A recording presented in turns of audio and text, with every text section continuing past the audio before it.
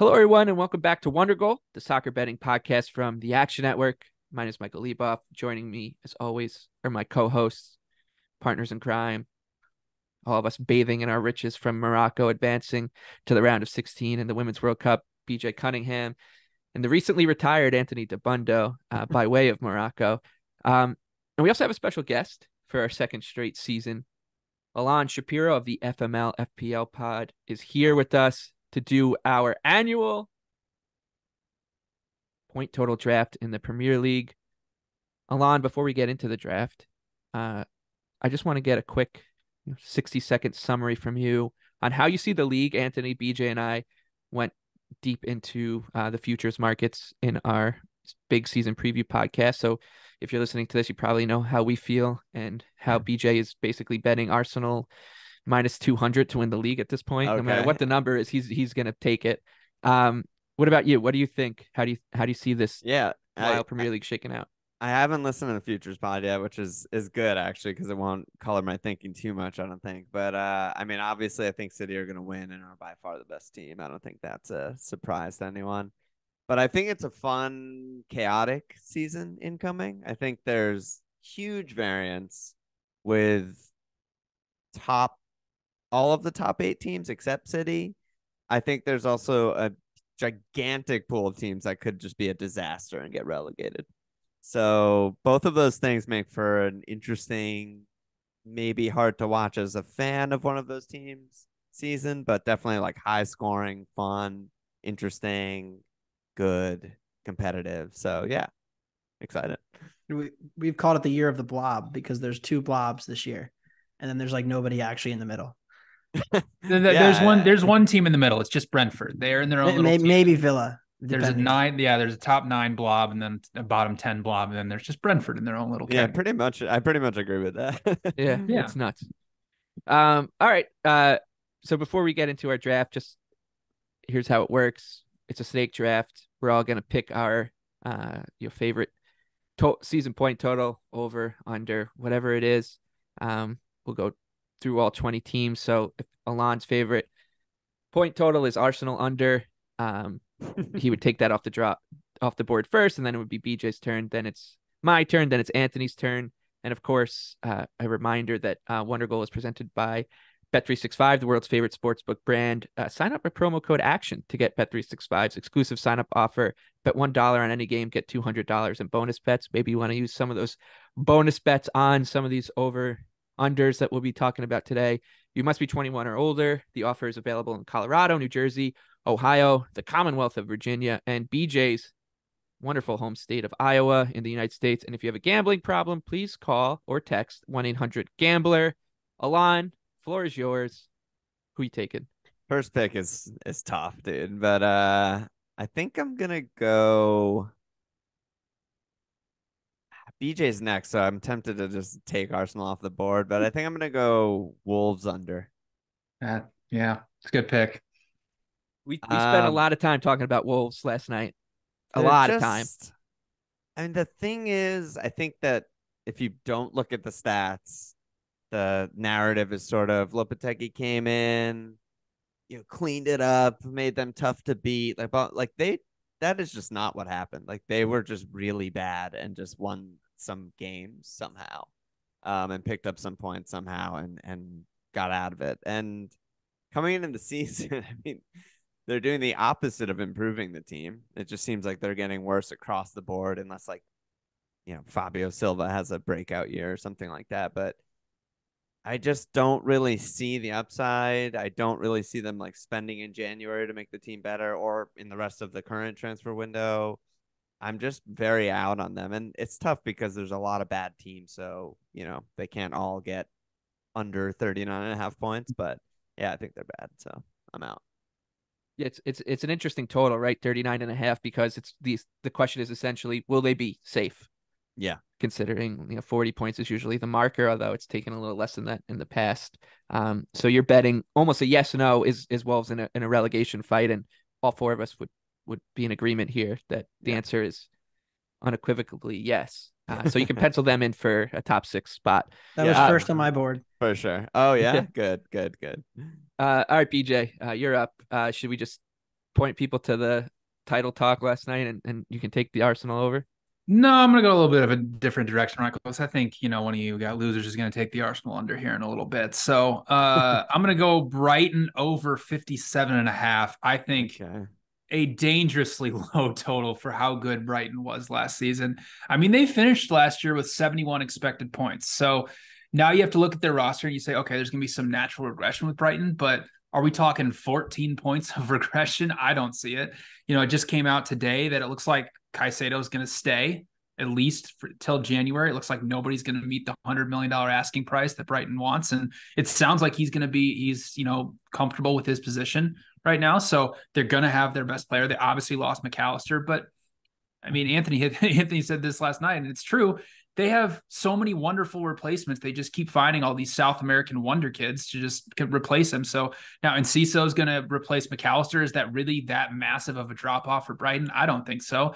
And they were awesome under De Zerbi. Like, they were one of the best teams in the Premier League. They consistently just would break down low blocks again and again and again, creating over 2 expected goals per 90 minutes. So for them to be this low of a point total and to be below teams like Tottenham and Chelsea is kind of crazy in my opinion. So I love Brighton over 57.5 points. I think there's tremendous value on that. I'm happy that first I was a little nervous you're going to take this one, BJ, just because I know how much you love this team. I like Spurs over 60.5. Interesting. They finished with 60 points last year, and they were one of the most disappointing teams relative to their expectations of an entire season. I think they're flat out better going into this year. I trust the manager to kind of give them a bump. Less to worry about in terms of European football. Richarlison, second year breakout for them, I believe. So yeah, I like Spurs over. I talked about it on our preview pod. I think that Spurs are a team that I'm happy to play a little sprinkle on them to win the title or to do something crazy. And this kind of just leads into that as well. So I'll take Anthony Spurs to go over 60.5, which is essentially, will they be better than they were last year? This feels like a sick joke that the 3 of the top 4 on my board are already off the board and I haven't gotten a chance to pick yet. So we are all in agreement. I agree with all 3 picks. I think Tottenham, you're buying at the ultimate floor. They could sell Harry Kane, but then I'd expect some kind of reinvestment and a new striker, making a late move for a new striker if he were to be sold. I don't think this is something that's going to happen, on deadline day where all of a sudden 3 matches in, Kane is gone. I think it's something that's going to happen within the next week or 2 if he does go. And if he does stay, then I think that Tottenham with James Maddison and maybe some improved tactics and a different way of playing, and maybe Lo Celso getting re into the team. Like I'm kind of in enough on Tottenham to say that 60.5 is probably a touch low, and probably as low as you're ever going to see Tottenham in the modern league, given their resources and their squad. So I certainly think you're buying at the floor there. I am going to sell high on the Hodgson Palace team here. I'm out. Ooh. I'm so out at 43.5. Crystal Palace may keep Olise. They may not.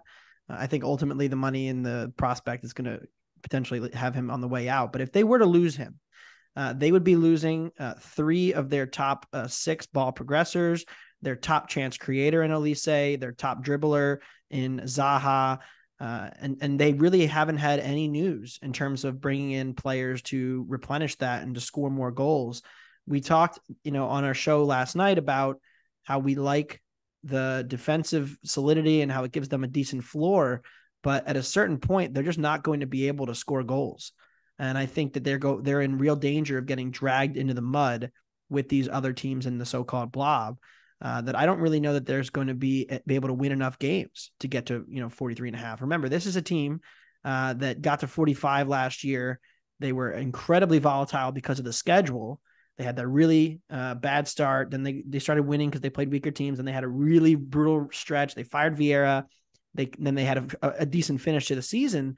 But again, if they don't replace any of their attacking output, the entire attack is just going to be Eze. And I really don't think that's enough. Without a true goal scorer. Mateta has never really put consistent production together.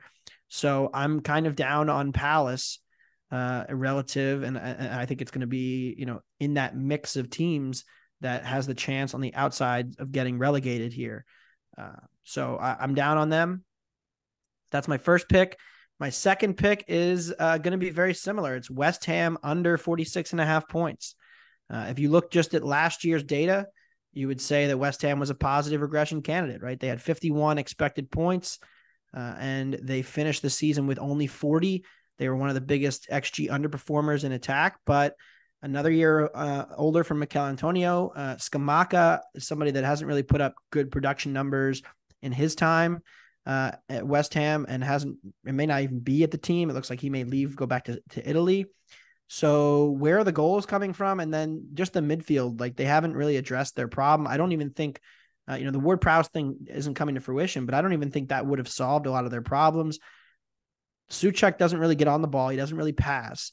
And Rice covered for him so much. I mean, Rice had more than double the second most passes into the final third for West Ham, and way more carries than anybody else on that team, way more tackles, way more interceptions, just the do everything player.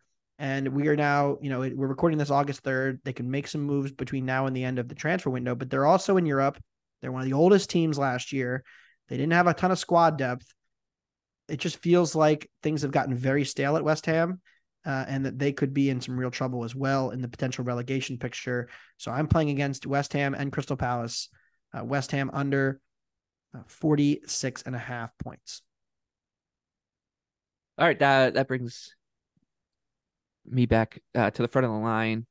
I'm going to go with another over here, and I'm going to go over on Bournemouth at 38.5.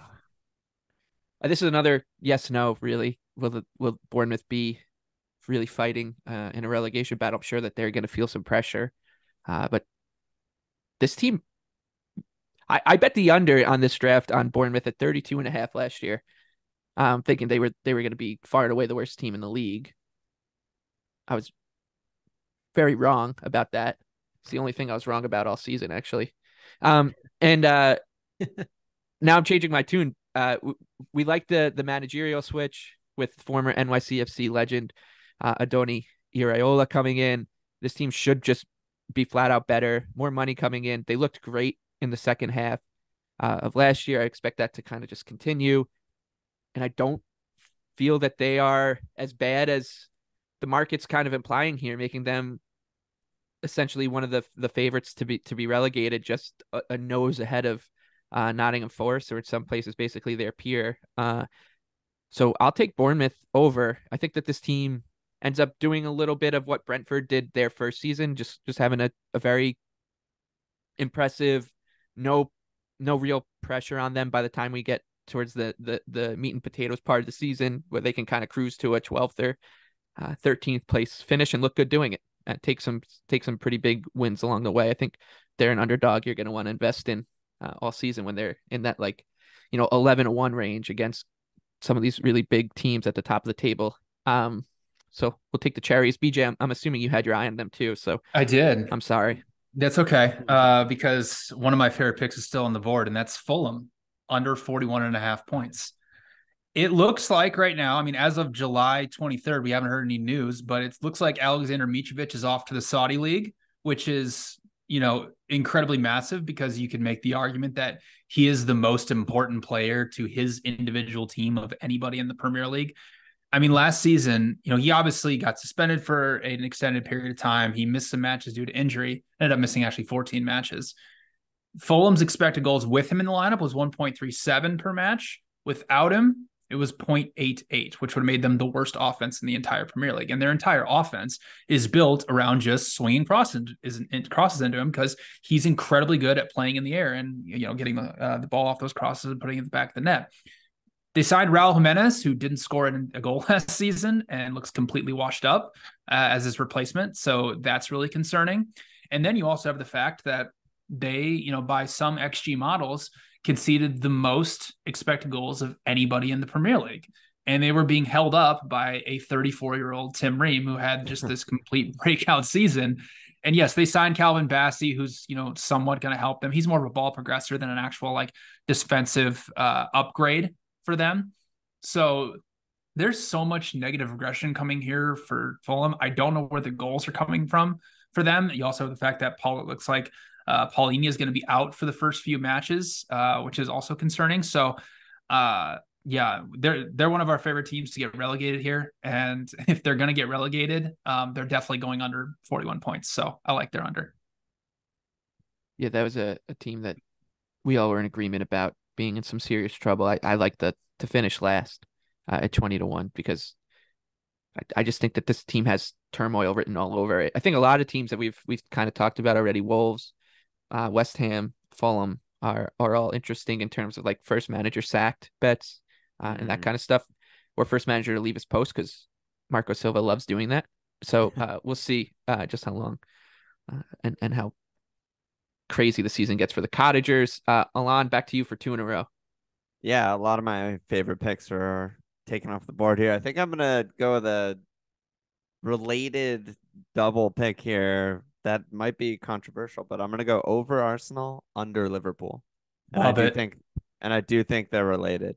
Interesting. As we've gotten further in the transfer window and Liverpool's instability, losing Hendo and Fabinho and just not having a six when we're, 7 days basically from the start of the season, I just think that Arsenal's now clearly the second best team in the league. Whereas like maybe a month ago, you could have been like, oh, there's other teams in there. And I think that usually the way the points go in a Premier League season is there's not room for two teams to get over this. Like, Liverpool's at 75.5. Like there's not three teams going, winner, someone sort of close, and then someone at like 77, 78. That's just not usually how it goes. There's not that many points to go around. And I think basically Arsenal are just better, more importantly, deeper, even if you think the on the pitch stuff isn't that big of a needle mover, which I kind of don't. I just think the depth is so huge, and that'll just cover any potential issue. And I just think so. The Liverpool and under people like Liverpool, Man United, Newcastle, Chelsea, Spurs. I think there's gonna be so much inconsistency in the league this year. There's so much changeover. There's new managers. There's tons of new players. There's new systems. Yada yada yada. I just think Arsenal they're the one team that's just better and deeper and stable and has the same team and has the same manager and has the same style of play. And I think they'll just separate themselves from the pack. How's that feel, BJ? That's a great point, Alan. I mean, that was very insightful, very smart, smart statement there from Alan. I mean, obviously, I agree because you're excuse me. Yeah, go ahead.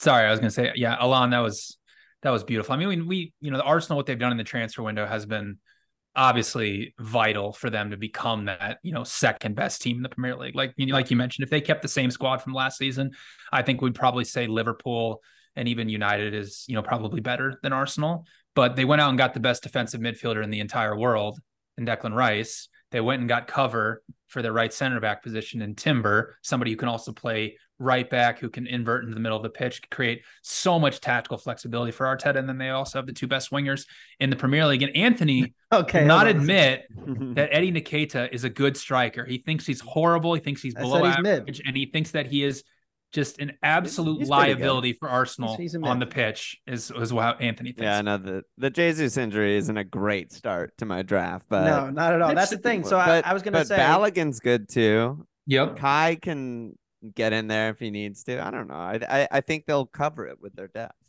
Yep. I think it's going to be tested early on. And I think if they don't get another leap from like a Saka or Martinelli, I think then the not already having Jesus and his injury problems could prop up as a potential issue.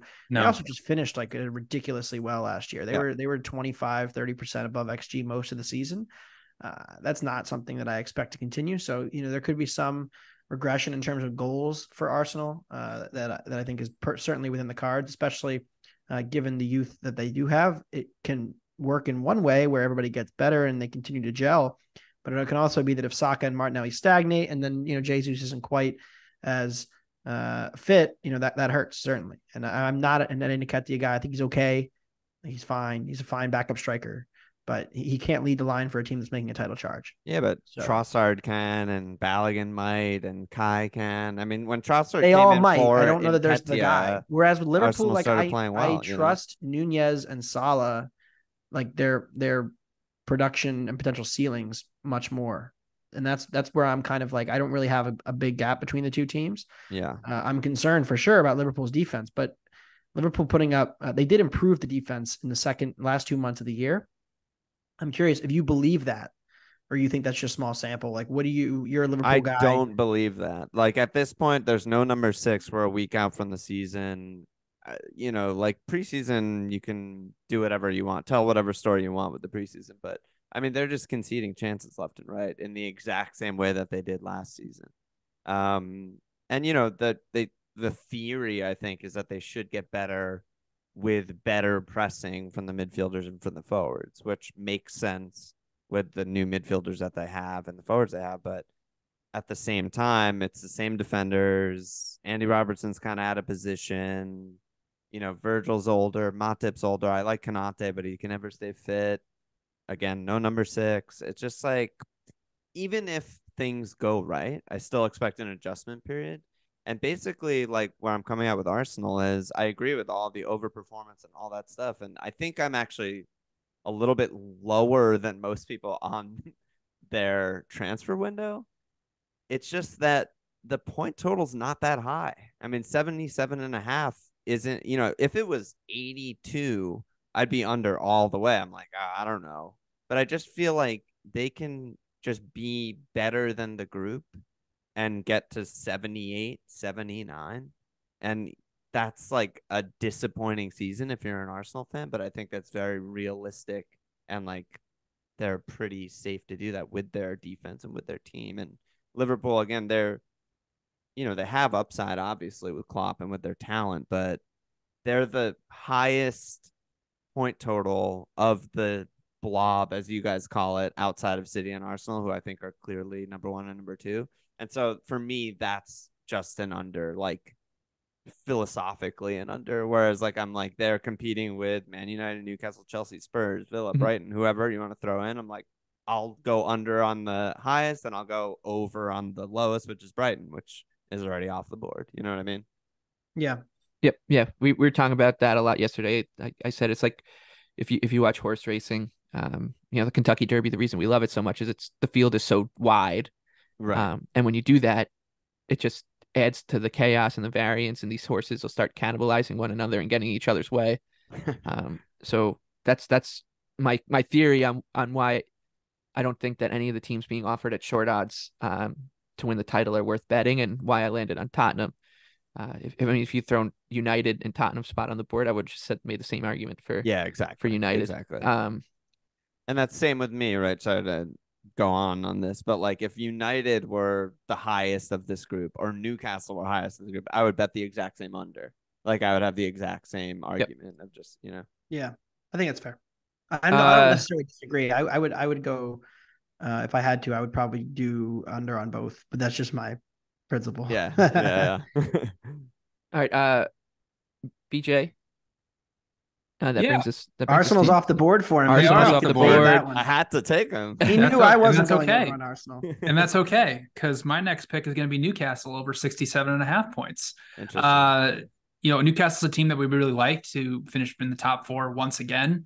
It's this point total is essentially saying is that because Newcastle isn't a big 6 club, there's going to be this natural regression for them back towards the pack, right? But I know Michael and Anthony agree with me that we don't really see it that way. Obviously Newcastle has money now, so they went out in the transfer market and they went and got Tonali, they went and got Harvey Barnes, they retooled their squad while the rest of the big 6 and other big clubs are spending money to get better.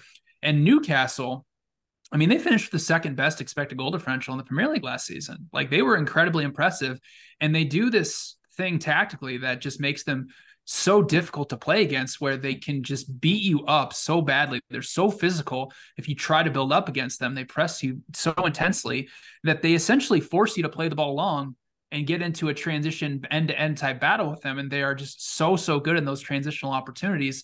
So it makes them like very, very difficult to play against. Now, the thing about them is, and this is something we talked about, is towards the end of last season when, a lot of teams didn't view them as a big six club, they would come out and they would press them and they wouldn't, treat them like they would a City or an Arsenal and play a lot deeper. So now you're going to see teams play more defensive, play more passive against Newcastle. So they're going to have to start to break down more low blocks rather than getting those transitional opportunities.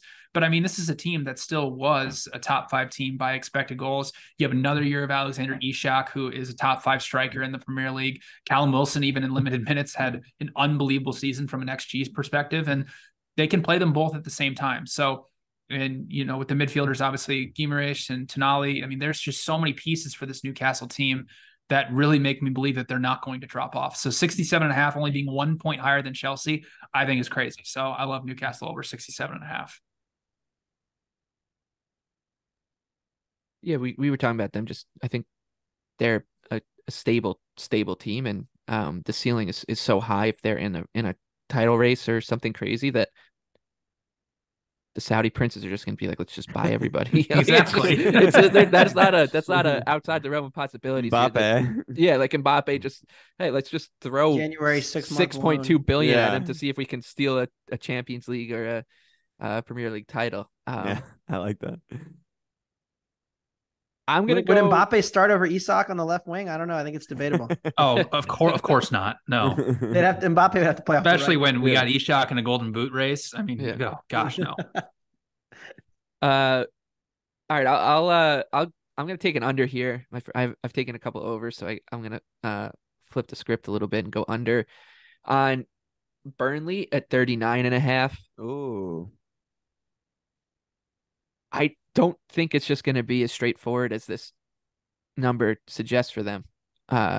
We talked about Fulham and the season that they had coming out of the championship when they just set the world on fire down there, and then you expect that an adjustment period a little bit. Like I think I love Vincent Kompany for the goal he scored to make sure that Liverpool didn't win that title, and I love him just generally as a person, but like. We're talking about a pretty significant step up for this team. They're going to play a style that if you're not expected to be a good team and you're going to come and try to like outplay teams like Brighton or whoever, put the ball on the carpet, you can find yourself in some trouble. 39.5 is telling you yes, no on them being in a relegation once again. And I just think that they're going to be in one. Like this is not a team that I think is just going to cruise a la Brentford a couple years ago, again using that example, and just feel safe. So I don't think that they're necessarily going down, but I think that they're going to be in the thick of it for this entire season. That's why I like the under. I think that also I haven't really seen a championship team hyped like this before, which is funny because old Burnley was maybe the least hyped team we've ever seen. Like there's a Premier League mainstay, so it's going to be an adjustment period, I think, for a lot of people when they come back up. So I'll take the under on Burnley at 39.5. Is anyone buying into the Nathan Tella breakout? I don't know. No. He's not even there, right? They need to replace so many goals and XG and shots. That's the thing for me. Then the more I look into Burnley, the more I'm kind of concerned about them. Like I came into it thinking like, oh yeah, great underlying numbers, and then like Nathan Tella, like, oh great, wait a minute, that was their whole team, and Jay Rodriguez had 10 goals in the championship. Yeah, Jay Rod's back, baby.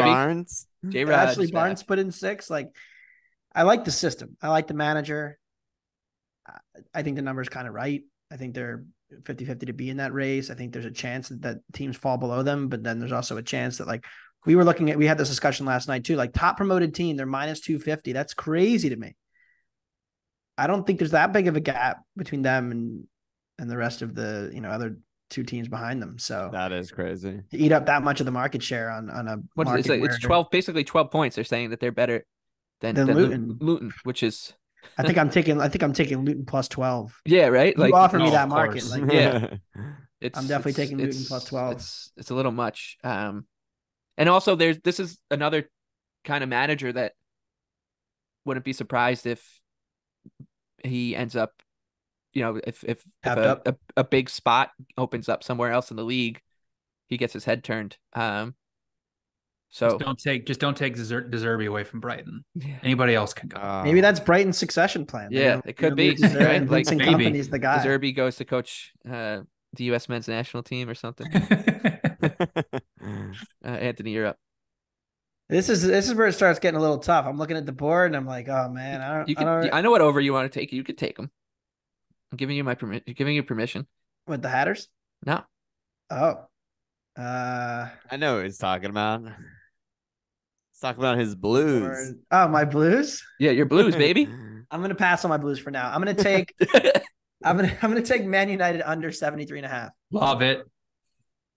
BJ is contractually required to slander United every year. Yeah. It's funny. I'm actually recording this from a friend's house, and he's a big United fan. And when I told him I was coming up to record it, he said, "You're going to slander United again with your anti-United agenda." And I said, "Well, I'm kind of agnostic about United, but we've gotten to the point now where at 73.5, I'm sorry, like on what earth are they within 3 points, 2 points of Liverpool and Arsenal from last year? Then they've made some signings and additions that I'm interested in.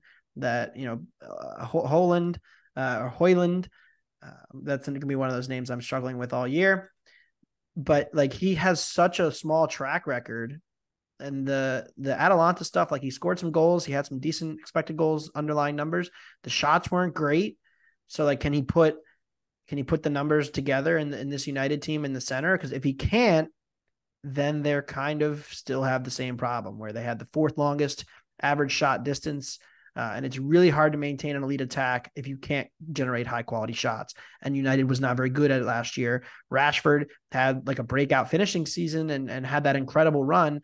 But once he slowed down into the finish, he only had 3 goals in his last 11 league games. Once he slowed down, there just weren't a lot of goals for this United team to go around. And they struggled outside of a couple games against teams who had already quit, like that Chelsea game. So I think that United is probably better than last year. And I understand they finished in the top 4 last year and would have gone over this number. But keep in mind that they overperformed to get to that number. So I think even if United is better this year, they may end up right around the same. I think the league behind them is better. I think Onana's an upgrade over De Gea. But again, like this team kept a ton of clean sheets last year. And I just don't really think that's repeatable. I said this to Alon when I was on his show. They conceded more expected goals than Tottenham last year. So there's a long way for this defense to come before they're really in the level to be a consistently elite defense. So expected goals allowed, they were, pretty alarmingly mediocre. The other, I just want to throw in like them being that high on the table sort of required like a Chelsea absolute meltdown season and Spurs being bad too, right? Like they picked up 8 points off those 2 teams. So I think we're all kind of thinking like it's more of a blob, right? That's just less points for them available potentially. I think the one thing that kind of scares me a little bit is that like, because of these mid-table teams not spending money, you could see the gap, and it could be that the top teams, like away to Palace, away to Fulham, away to Wolves, just win them all. Like the top teams might just win a lot of these games. Yeah. More than they normally would. Like you're not going to see that drop point at Wolves or the drop points at Palace as much this year. And the dregs are going to stay the dregs. You expect the top teams, they'll slip up here and there, but they're expected to win. If the mid-table gets hollowed out, does that mean that the top, like the bar to clear to get to the top 4 is a little higher this year? I think there is a possibility. Because, when the top 7, 8 teams play against each other, it's always a war. But, the 9 to 14 being worse could lead to some more openings for sure. All right, my next pick. This team cost me more money in the spring than any team like in the history of soccer. And it's a shame because we've made so much money betting him in the past. And it's Aston Villa. Oh, and I have to go under. I know. I have to go under at the number 58.5. I think it's just a little high. Look, I understand the system. I respect the manager. I actually watched them live in the friendly against Newcastle a couple of weeks ago in Philly. And like this high line that they're playing, given their personnel, it's the kind of thing that as teams get more used to seeing it, I think you're going to see more exposed back line. And Emi Martinez, first of all, they ran really good defensively in the second half of the season. Secondly, Emi Martinez had an awesome shot-stopping second half of the season. Once Emery came in, this was not a good defense relatively last season. And now Pau Torres is a really good addition. And I think that, underrated addition. But this Villa defense, expected goal difference in the second half of the season, so post World Cup, per Understat, they had a +1 for the entire second half, 20 matches.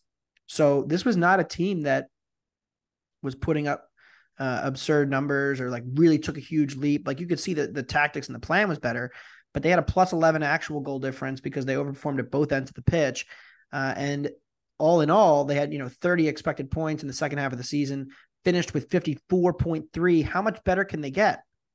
So at 58.5, I think this late in the draft, it's a steal for me. And I think that they aren't really that close to the top 7 or 8. Now, one of them could fall out, like just have a shit year, and they could sneak into the 7th or 8th. But I really don't think with Europe now too, that they have the depth and the ability to stay in that level. So I do think there is some regression coming for Villa, and I think they're probably a top half team by default, but that they're not going to get to 58.5. Yeah, one thing I want to add to that, and the Tifo guys did a fantastic job breaking this down, is that Pau Torres is an unbelievable defender, or unreviewable in terms of his ball progression forward, and he's like perfect because he's obviously been under Unai Emery. He's not really that great of a physical defender defending the box, and his positioning as a left center back would mean that Tyrone Mings would essentially have to go off the pitch because Tyrone Mings has never played right center back before. And Tyrone Mings is one of the best physical defenders in the air, so especially off of set pieces. So when they have to face teams like, for example, a Brentford or a Tottenham or a Bournemouth, these teams that are physical and good on set pieces, like Pau Torres was at I think the 30th percentile for aerial duel win percentage among Europe's top 5 leagues. Like that's not going to work really. So works in Spain. It works in Spain. But what was interesting, I saw in their last friendly, Unai Emery's never played a back 3 before, like ever. So it's really weird for Aston Villa to switch that. He actually tried it. Like he played Tyrone Mings as the center back. He played Pau Torres on the left, and then he played Konsa on the right. So essentially that's what he's going to have to do, and then play 2 wing backs, and he's going to play probably Ollie Watkins and Diaby up top. So that could also work. But it's a whole new system for Unai Emery for him to implement 7 days before the season starts. So I don't know. Yeah, I agree with you. There's going to be some natural regression for them, obviously playing with the Europa Conference League. So we'll see. But yeah, they drastically overperformed, and they're probably going under. And I love Moussa Diaby, but I'm not sure that it's necessarily the best of fits for this team, to be honest. And I mean, he's better than Leon Bailey at right wing, so you can say that's an upgrade. But I don't know. Emi Buendia had a dynamo showing that day that the only preseason that I've watched, because I don't really tune in too much for preseason because I think it just kind of biases people. But Buendia, if he's as good as he was that day, then maybe I'm wrong. But this attack sounds like bias to me. Yeah, this attack feels like they're so reliant on getting Watkins in once a game, and he better score it. And if they don't, then they're just not that good. Villa. Yeah, they're playing right now. Three at the back preseason. Speaking there you go. Your bias. There you go. It might work.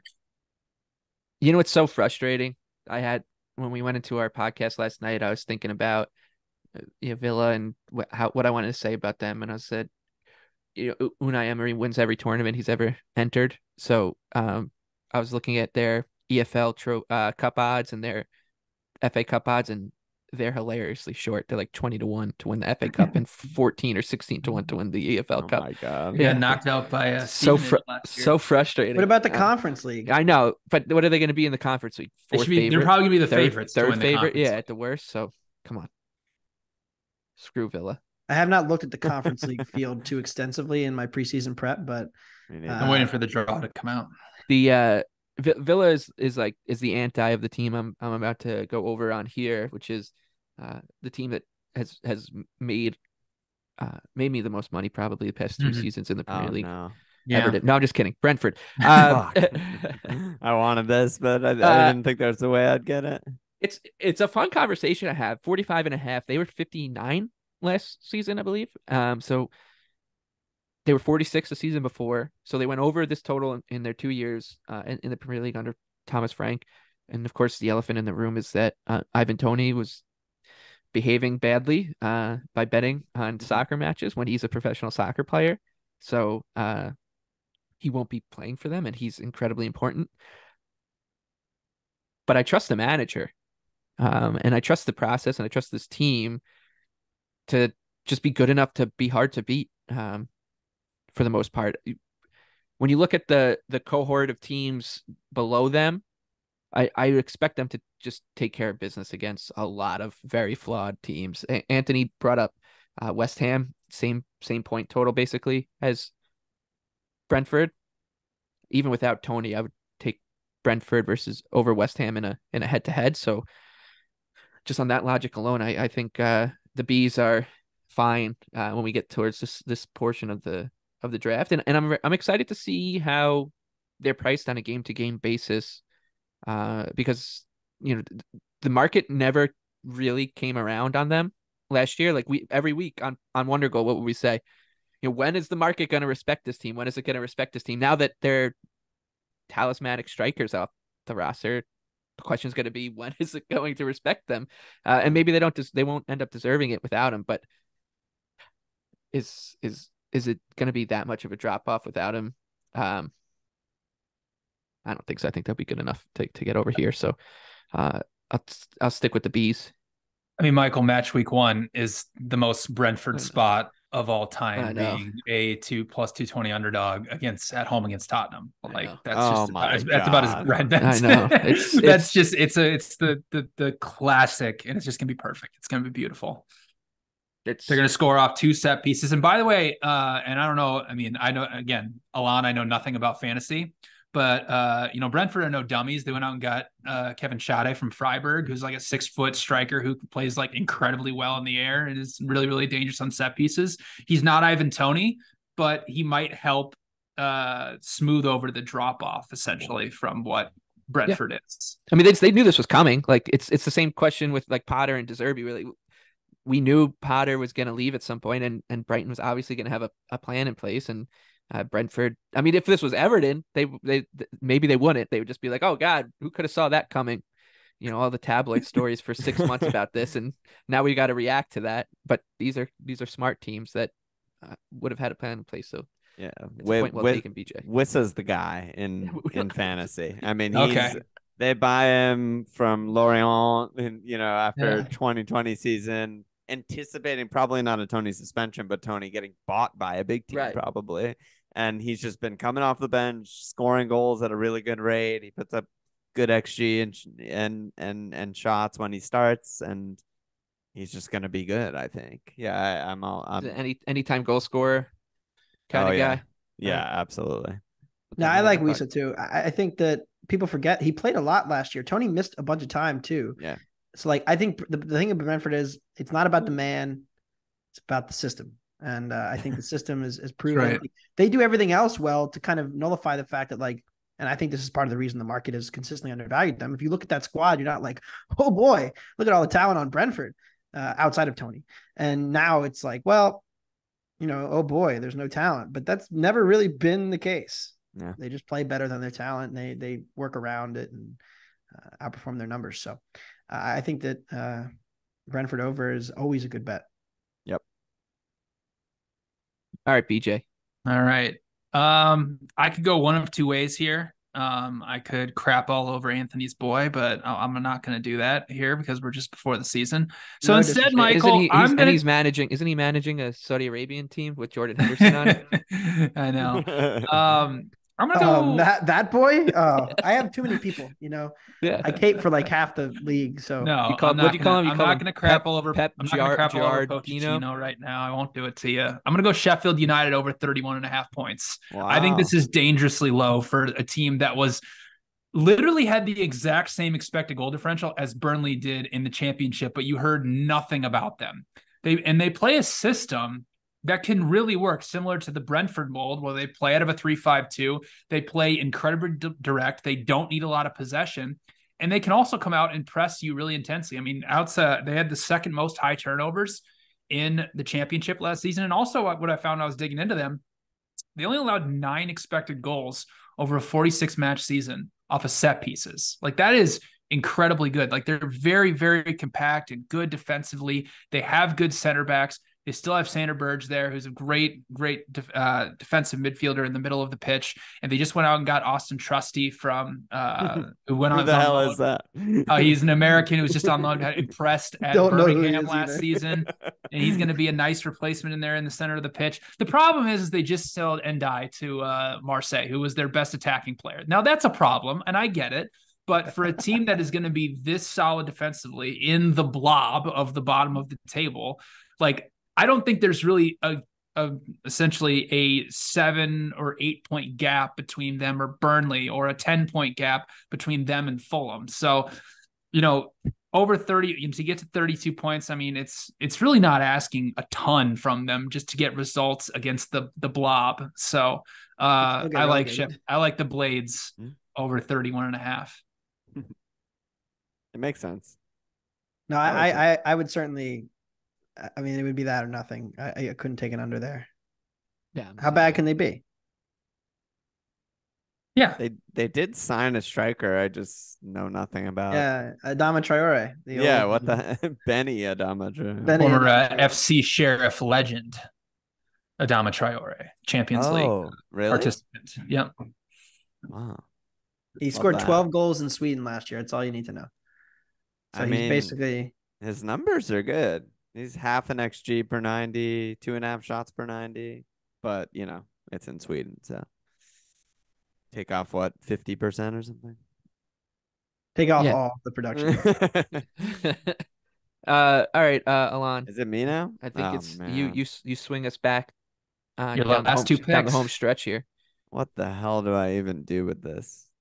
So what's left? It's City, Chelsea, Everton, 3 best teams in the league. Forest and Luton. Yep. That's right. Man. I guess I'll go Chelsea under. Great pick. I could see them going over, but I just think more times than not they go under. It's just I'm saying the same thing over and over, but I just don't expect any consistency. There's so much changeover. And Nkunku's already hurt. New manager, tons of new players. Reece James will be hurt in a week, I'm sure. Chilwell will be hurt in 2 weeks, I'm sure. Sociopath for an owner. Yes, can't get different kind of sociopath than their last sociopath owner. Can't literally only have one midfielder on the roster. Yeah, they can't get Caicedo over the line, which would have been incredible if it was him and Enzo, but it's not. I don't know. Just not gonna believe. Think they'll drop enough points in stupid ways, probably. I think that's my a good way to sum them up. Yeah. Oh man, I really don't want to mess with these teams at the bottom. I guess I'll go Everton over. There we go. Everton over, baby. There it is. I think as far as the blob goes, they're more towards the middle of it than the bottom of it, maybe 15th, 14th. I think they'll consolidate a little bit. I like Dyche. I like Danjuma a bit. And I think they'll just be solid. And I think they're better than, you can easily say, I think they're better than like 5-ish teams at least. And it doesn't take that much to get 41 points. I mean, you could finish 15th on 41 points. So yeah, give me the over, Everton. Let's go. I spent like the past 2 weeks thinking about how like I'm ready to relegate Everton already, and but I'm always ready to do that, so it doesn't matter. But I had a conversation with these two gents last night, and they made me feel a little bit better, because I think that this team, if you look at like we know what their problem is going to be. It's that they're not going to score, because Dominic Calvert-Lewin, despite being 40-1 to win the Golden Boot, 40-1, 40-1, be 4,000-1. Yeah. He should be 40-1 to go over 15 games played or 15 90s played. Like, this is, I think the way that Everton is kind of approaching the season is just as if Dominic Calvert-Lewin isn't on the team, and if sometimes he just might show up as like a testimonial player or something like, so celebrity goal. Yeah, exactly. Yeah. Who's here? Look who's here today. It's like it's DCL playing beer pong at a frat house, right. and DCL shows up, celebrity shot, man. Like, all right, dude. But I think that this team has the right manager and then the right foundation to win 1-0 or 2-1 games when they need to. They've got a great goalkeeper. I don't think, because of how much of a mess they were last year, I don't think people just realized how good Pickford was last year. It just kind of became normal watching an Everton match and be like, oh my God, he probably just saved 3 clear-cut chances in this game that they ended up like wrestling control of the game maybe away and winning like 1-0 and be like, they should have been down 3-0 at halftime. And then they just have like a responsible enough center back and midfield kind of foundation with Tarkowski and Branthwaite should be good. Keane, Godfrey, like there's just enough there, and I think they need another center back. I think Ashley Young too was like kind of like the perfect fit for them in a weird way. They might be the only team that he made sense for in the entire Premier League, but he made so much sense for them. And then with like Ghana, Onana, and Garner in the middle, I just think that their ceiling is high. Their floor is high enough with Dyche to say that I would have went over to. I just didn't want to take them because I don't want to jinx them. So I'll be with you. And they also have a real home field advantage, which isn't always a given. But I just feel like against the bottom blob at home with Dyche, like I expect a lot of clean sheets. I expect a lot of points there. And I can't really say the same for a bunch of the teams there at the bottom. Yeah, I mean, it was interesting because you would watch like an Everton must-win match at like 10 a.m. on a Saturday morning at Goodison, and then maybe Southampton played at 12:30 later that day, and be like, there's just a massive difference between the two like home fields. Yeah, so that's actually a good point as well. BJ, did you want to say something there? I was just gonna say I love that we've basically implanted the word blob into your brain now. It's now fully it's just gonna be stuck in your head, and it's a lot easier than me being like the bottom 9-ish like every single time. Just like it's a blob. Yeah. Walsh will appreciate that, I think. Yeah, absolutely. Love it. I think I'm up next, right? You are, and you also can take Everton over 40.5 points. No, I'm going to take a team that might even surpass Everton this season. I'm going to go Luton Town over 29.5 points. I think Man City's like the least interesting team from a betting perspective in the entire market. Like I'm writing about them for the preview that we're doing, and I'm like having writer's block on like what to write about them other than like they're good, who cares? But Luton Town's very interesting because, and Anthony pointed this out on our preview pod last night, is like they have the lowest expectations of anybody since I think Huddersfield coming up to the Premier League when they had the negative expected goal differential.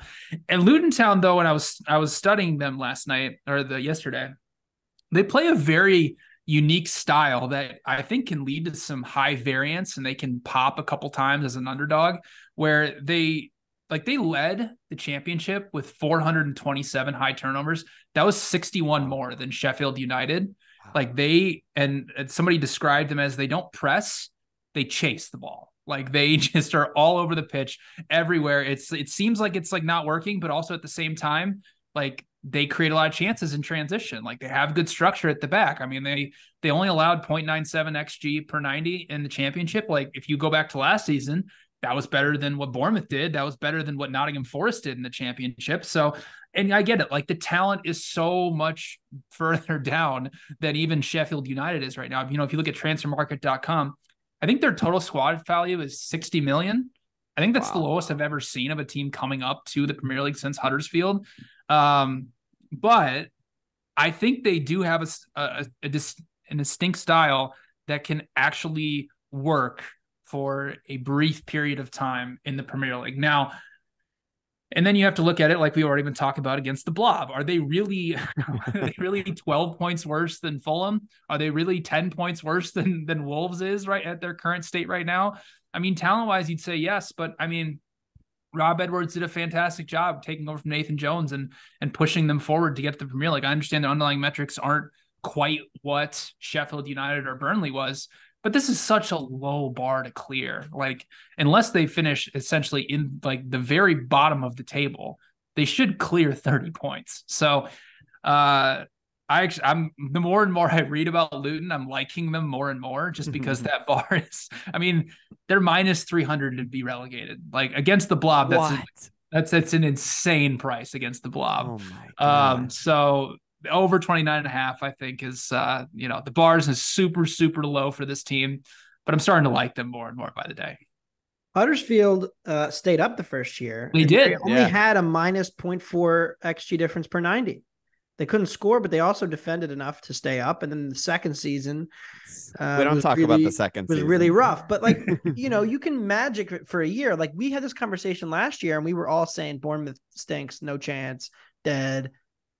Why even play? You just take the relegation. They stayed up relatively comfortably in the end. Like it just, there's so much variance in predicting these teams coming up from the championship.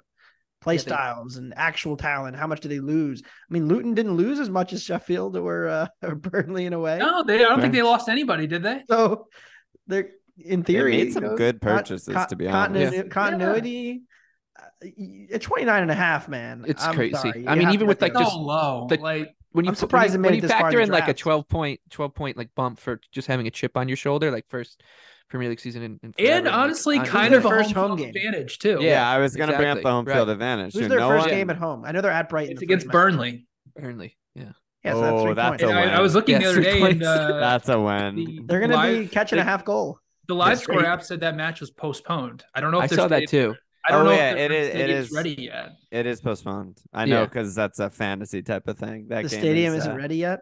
Yeah. I don't think so. You got to be kidding. All right, maybe I'm out. They had to make upgrades to like meet Premier League standards. Yeah, they had to get to 10K, right? Yeah. So I don't know, but hey, they could definitely do this. I mean, they could literally finish in 17 or 18. They could easily be relegated. Place. Yeah, they could finish 18th or 19th and clear 29.5. Yeah, they could finish dead last and clear 29.5. Yeah. You just got to get points against the Blob. That's all you got. But I do think that home field actually does matter for a team like this when like you're gonna ask Kevin De Bruyne to go to that stadium, like, and those kind of players, like it's almost a little bit like the Arizona Coyotes in the NHL, and we talked about how that Mullet Arena, the college rink that they're playing in, it's going to be a factor, and it was. They were really good at home. They were a great bet at home. They're like plus 200 every home game in the NHL, and they almost were 500 at home. Like, I think that stuff matters to professional athletes who can just like walk into a stadium like that and be like, where am I? Like Luton could be like literally the most profitable team on the money line this season.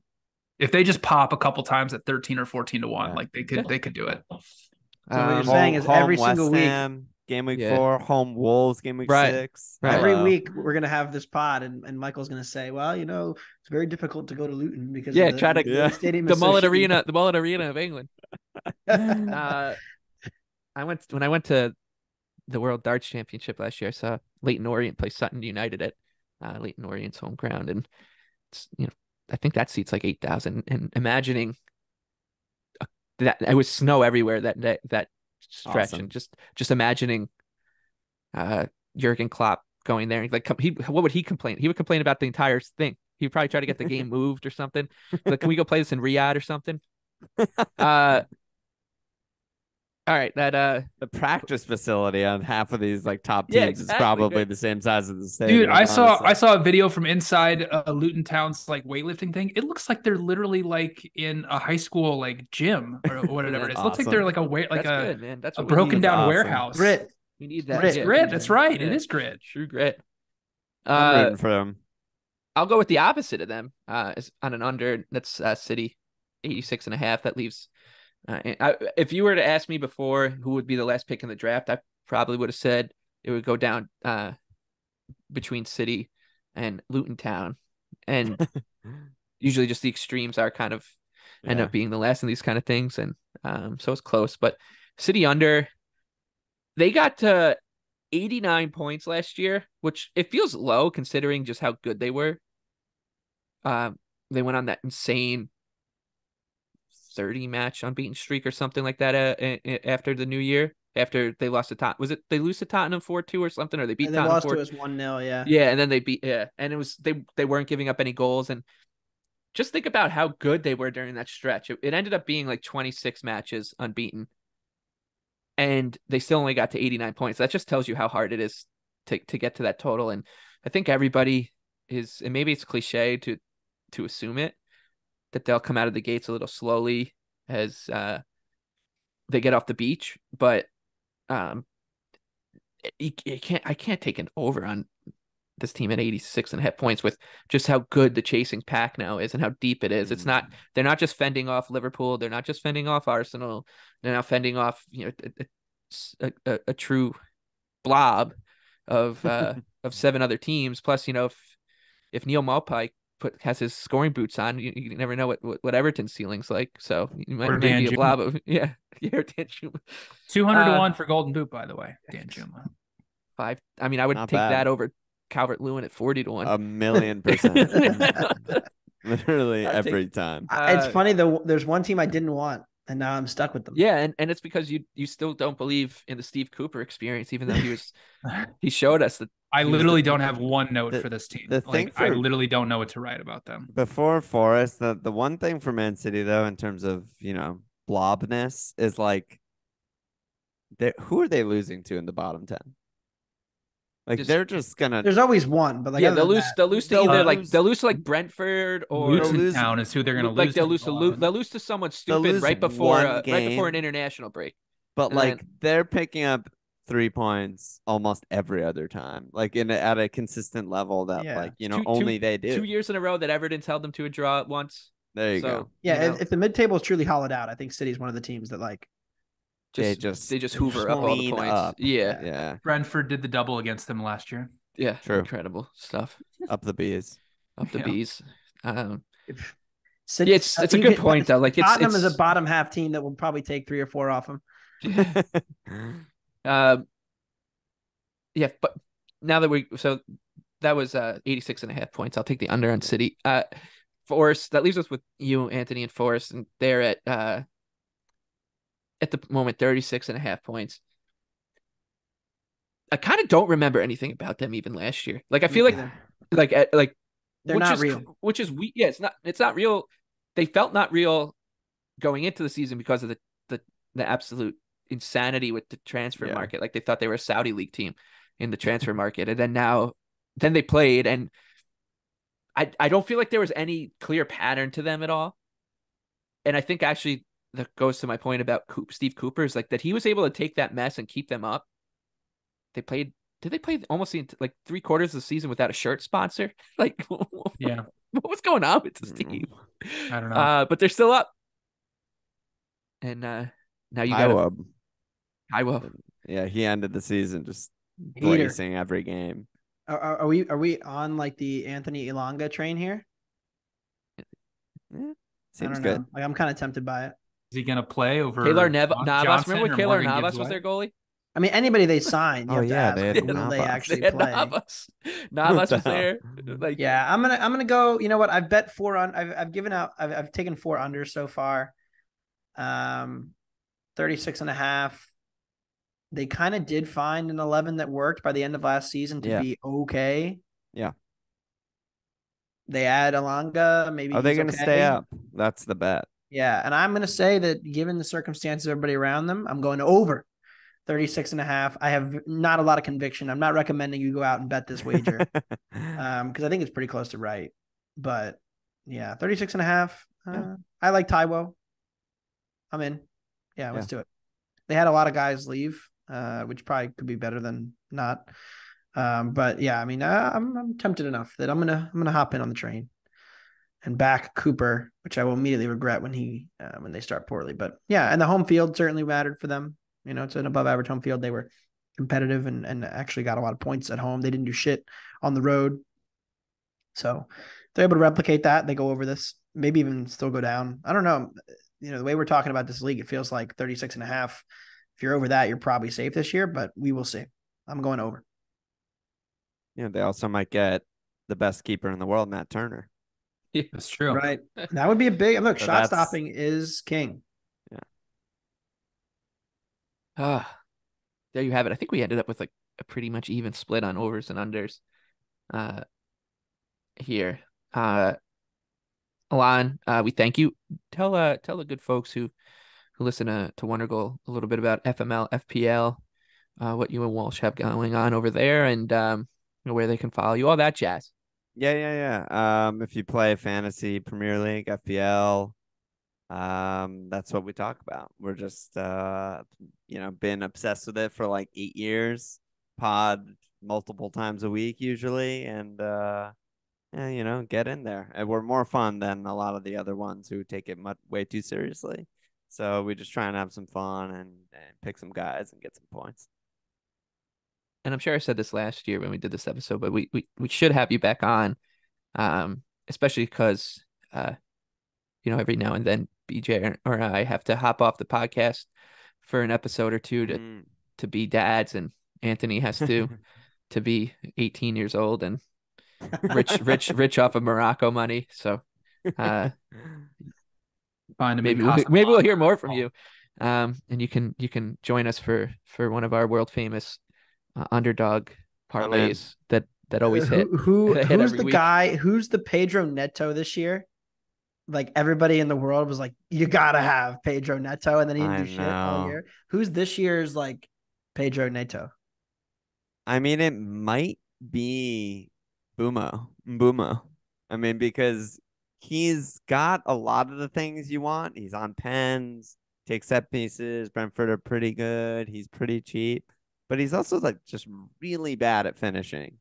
And he just loves to hit the bar. And he might just finish with like 3 goals. And maybe they just don't get a penalty because they're Brentford and they have 2 attackers. And so he could definitely be a bait, and he's really highly owned.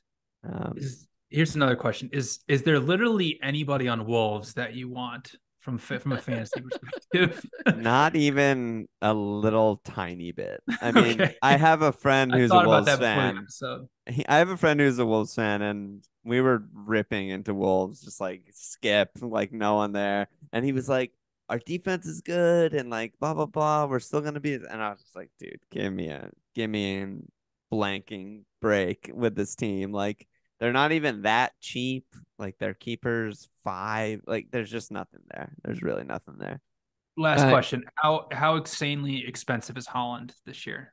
Yeah, I mean he tied the record for most expensive at 14 million, which yeah, if you subtract, like the bench guys and whatnot is I don't know, almost 20% of your budget, like 17% of your budget or something right there. And so you're still owning him, right? You kind of gotta. I mean, to start the season, like right now, he's 86.6% owned. So if you don't own him and they're going to Burnley game week 1 and he just hat tricks, I mean, you're just toast. Season's over. Like you or can't. If he gets abducted by aliens, all of a sudden you're right. Yeah, you've wiped out such a huge portion of the field. A lot of times, what happens with these guys who come in at 14 is like the quicker you are to hop off of them might make the biggest difference in your season, right? It's like because I kind of expect Haaland to like get hurt or miss some games or not be as ridiculously hot as last year or something. City to be weird at the beginning of the season, but like most people are just gonna hold him because the smart thing is to be, conservative in this game and just be like, no, but it's Haaland and he, doesn't matter. They're gonna kill all these teams, but maybe going off him sooner than others might be the push for a good rank. We'll see. Final question for me before you go: is there a player?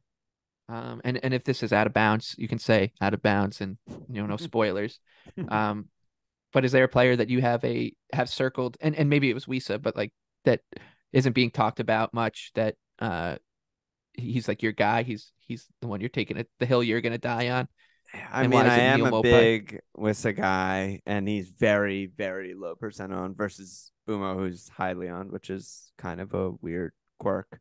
But I like Eze too, but I am a little bit scared, as Anthony highlighted, with their business. I mean, he's really good and he has everything that I like in a fantasy player, and he's on pens now that Zaha's gone. But if he's the only attacker on this team, I'm a little worried about backing this boy Hodgson player to, keep scoring goals and keep getting into the box and all that stuff. So I'm tentative on him right now, but I got eyes on people. We'll see. All right. Big week ahead. Big week ahead. To hear who you have eyes on, and if you're into fantasy Premier League, make sure to listen to the FPL pod with Alon and Walsh. Be sure to rate, review, and subscribe to that podcast. Rate, review, and subscribe Wondergoal, so that we can keep our numbers up and make our sponsors and bosses happy, and remind them that we exist as we head into NFL and college football season. But until then, we'll be back next week with or later this week with our week 1 deep dive. Tell you why we're all betting